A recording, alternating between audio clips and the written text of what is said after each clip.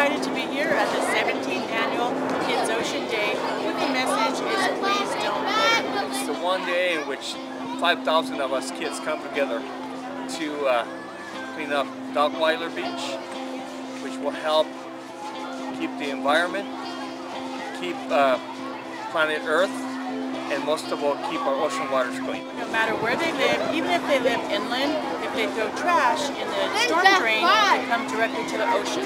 So as you can see, there's thousands and thousands of kids here. My name is Natalie Gerboyan, teacher at Newcastle Avenue Elementary School. Our kids' first time here. It's kind of sad that it's only once a year. I wish we could do it more often, and it's really nice to see how involved everyone is in trying to keep this planet a better place. The enthusiasm, the kids are excited, and the kids are getting the message. We have to keep the world after you because it's our environment. We need to keep our environment clean.